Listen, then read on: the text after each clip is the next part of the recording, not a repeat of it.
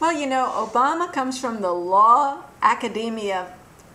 environment that I'm very familiar with, where that talk about empathy is what you hear all the time. It's very normal, it's sophisticated, and I can understand how Obama has just been soaking in that. And then when he, as a former constitutional law professor, comes to us and starts to tell us about law, I can really understand how he thought he was saying something profound and meaningful, and he picking a judge that would do that, and that would really just be a wonderful new way of talking about the law. But it got beaten back, and the language was used against him, and now we see Sotomayor talking to us today and yesterday, and I think she's shaking herself free of all that and not owning up to it, not taking that idea of empathy and selling it, running with us and telling us that how empathy really is interwoven with the interpretation of constitutional law, which I'm sure she could do if she wanted to. I think she's made a strategic decision not to say that and not to go there, that it doesn't play well with the American public, that the conservative message that judges